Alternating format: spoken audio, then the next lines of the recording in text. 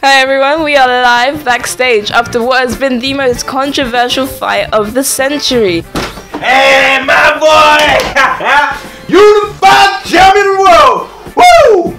Man, there was a lot for us to give those belts back, but we got back in the end, man. We got back in the end. John Lations has just regained his titles after beating James Kibble in what has been their third fight. I'm now here with John's promoter, Terry Hearn. So Terry, how do you feel about this fight? It was a great fight. 90,000 people came out to watch the fight, and it was a great event. And not only that, we are expecting a record amount of pay-per-view buys, breaking AJ versus Klitschko and also surpassing AJ versus Andy Ruiz. What a time to be alive. It's been a great event. I'm just happy to see the turnout, and obviously the right man won. Man, come on, man, you're looking so serious.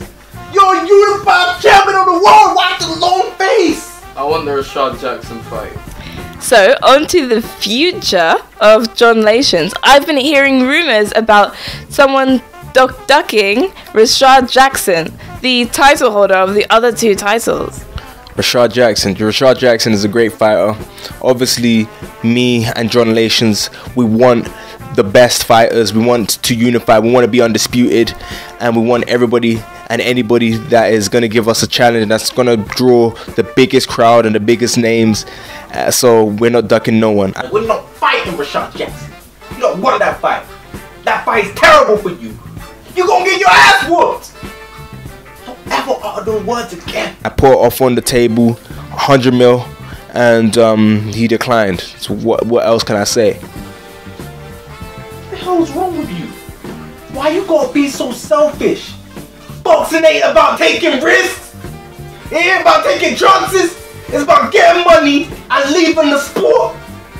Why you gotta be so selfish?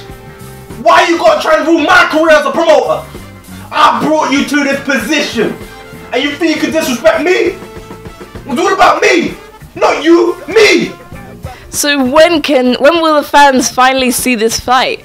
Will John become undisputed? Of course, man. We don't need undisputed. We're following my fight plan. And obviously I'm doing the best for my fighter. It's not about me, it's about what's the right thing for John Lations.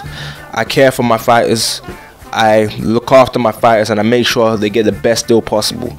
And for him, that is the Rashad Jackson fight. Okay, thanks for your time, Terry. Back to you in the studio.